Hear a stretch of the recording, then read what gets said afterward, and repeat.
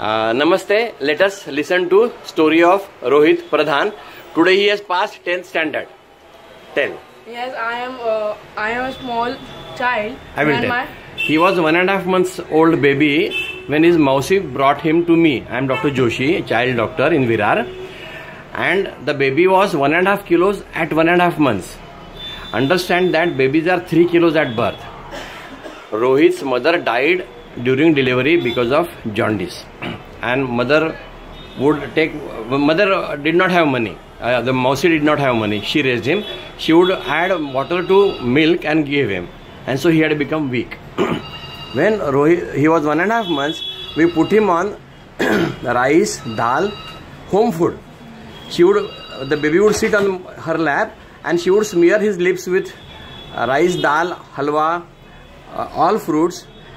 She would add oil to everything that he ate, and today he has grown into a nice 5 feet plus boy at 10th standard. So lesson from the auntie is that whenever mother's milk is not enough, we should let the baby sit on your lap and smear his lips with home food, all home food.